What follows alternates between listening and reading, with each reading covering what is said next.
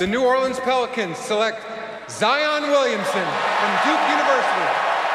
You know, as a little kid, you say you want to go to the NBA. People basically say you got to, like, have a plan B because the chances of doing it is just little to none. For me to be selected #1, I mean, I can't dream it no better than that. Well, no surprise there, but there is much rejoicing in the Big Easy. Zion Williamson heading to the Pelicans is the top pick in the 2019 NBA draft. Murray State's Ja Morant goes #2 to Memphis. Duke's R.J. Barrett, the 3rd pick to the Knicks. Texas Tech's Jarrett Culver, the Big 12's top pick, #6 to Minnesota.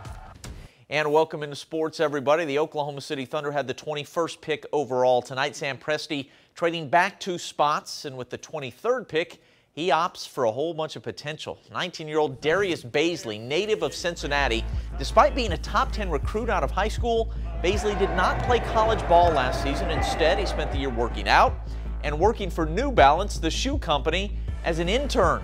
Bazley, 6'9", 210 pounds. You see the highlights. He's smooth, long, agile, but raw.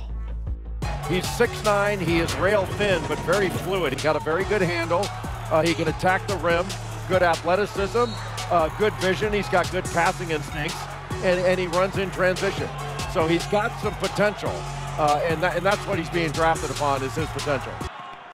ESPN's Jay Billis with the breakdown there. TU basketball could have its first NBA draft pick in 9 years tonight. High-flying Daquan Jeffries projected as a 2nd rounder. That 2nd round just in progress. Jeffries still waiting. Big recruiting news out of Norman today. 5-star quarterback Brock Vandegrift verbally committing to OU. The 6'3", 200-pound junior out of Georgia, the top quarterback in the class of 2021. OU, of course, also brought in a 5-star quarterback this year in Spencer Rattler. Not a 5-star, but he was pretty good. Baker Mayfield back in Oklahoma this week, holding his football camp in Norman yesterday. Heisman winner also doing a radio interview with K-Ref in Norman and directing some Red River smack talk at Texas QB Sam Ehlinger. Sam Ehlinger stood at the floor of the Sugar Bowl last year and proclaimed that the University of Texas is back. So I'll just ask you, is Texas finally back? Like Travis, so I don't really care. His opinion on anything winning. You know, Westlake's a great program, but the 2 best quarterbacks come out of there are Drew Brees and Nick Foles. Sam can stay down there in Texas. I like it. Good stuff. That'll stir the pot. He doesn't like me, and I hope he knows I don't like him either.